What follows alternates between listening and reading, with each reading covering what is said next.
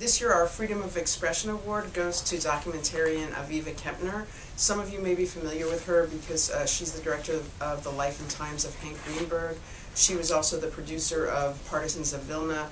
She's one of those documentarians who makes a film probably every 7 or 8 years, and one of the reasons is not that she's slow, but that she really does incredibly in-depth and painstaking research.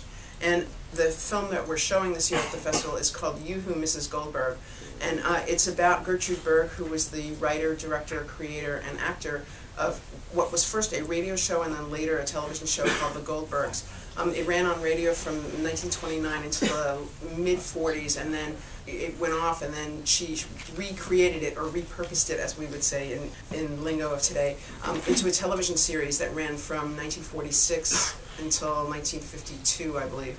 And it's basically about a family called the Goldbergs who live in a apartment building or tenement, depending on how you look at it, in the Bronx. And Molly Goldberg is the central character. She's a really big, buxom balabusta from the Bronx, and her neighbors yell out the air shaft for her. And they don't use the phone like Gentiles. They yell out the air shaft and say, "Yoo-hoo, Mrs. Goldberg," and then she and her neighbors talk about recipes and problems and ideas.